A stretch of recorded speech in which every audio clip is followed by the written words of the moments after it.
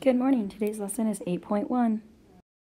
Today we're going to be doing solutions of equations. Our essential question, how do you determine whether a number is a solution of an equation?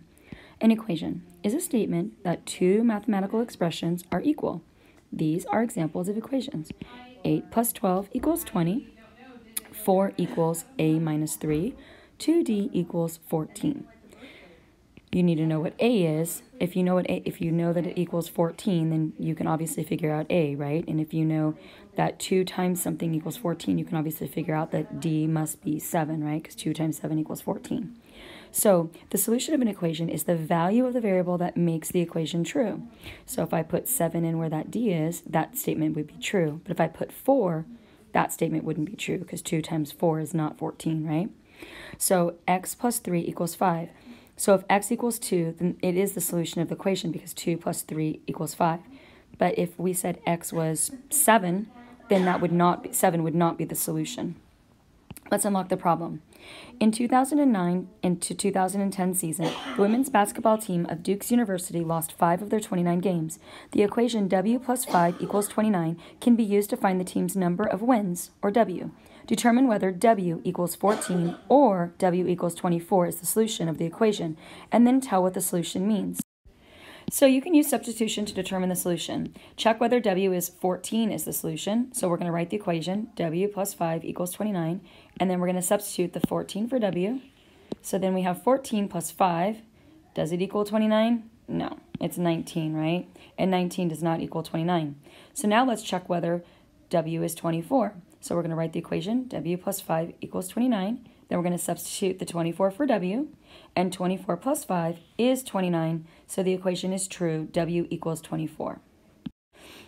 So the solution to the equation, w plus 5 equals 29, is w is equaling 24, which means that the team won 24 games. Okay, determine whether the given value of the variable is the solution of the equation. So we have x minus 7/10 equals 4 and 3/10. So if x is 3.6, we're going to see, is that truly the solution? So first we write the equation, then we're going to substitute the 3.6 for the x, okay? And then we're going to subtract. 3.6 minus 0.7 is 2.9, and 2.9 is not 4.3. So it is not equal. So the equation is not true when x equals 3.6. So 3.6 is not going to be the solution. All right, so now we have 1/3 a equals 1/4, and they're wanting us to substitute 3/4 for the a. So let's see if 3/4 is the solution. So let's write the equation. We have 1/3 a equals 1/4, and then we're going to substitute the given value, so we're going to substitute that 3/4. So now we have 1/3 times 3/4, and 1 times 3 is 3. 3 times 4 is 12. So let's move this over, and oops, let me do that. Let me do it this way because it's kind of showing the other answer. So we have 1/3 times 3/4. So 1 times 3 is 3. 3 times 4 is 12.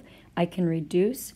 3 goes into 3 one time, and 3 goes into 12 4 times. So I get 1/4, and 1/4 is equal to 1/4. So the equation is true when 3/4 is a. So a equals 3/4 is going to be the solution. Okay, example 2. The 6th grade class president serves a term of 8 months. Janice has already served 5 months of her term as class president. The equation m plus 5 equals 8 can be used to determine the number of months that Janice has left. Use mental math to find the solution of the equation. So think, what number plus 5 is equal to 8? Well, 3 plus 5 equals 8, right? So if you use the substitution, you can check whether m is 3. So we have m plus 5 equals 8. So if I substitute the 3 for the m, I get 3 plus 5 equals 8, and that is going to be equal. So m equals 3 is the solution of the equation, and 3 months of Janice's term remain. Okay, so determine whether the given value of the variable is a solution to the equation.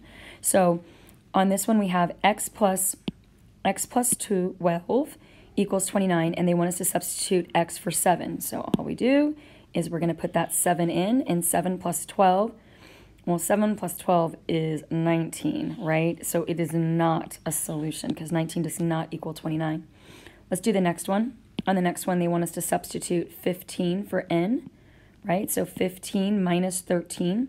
Well, 15 minus 13 is going to be 2, and they want us to know if it equals 2, and yes, it does, so 2 is a solution. All right, the rest you're going to do with a partner or on your own, or if you need me, I'm going to be at the back table. Good luck.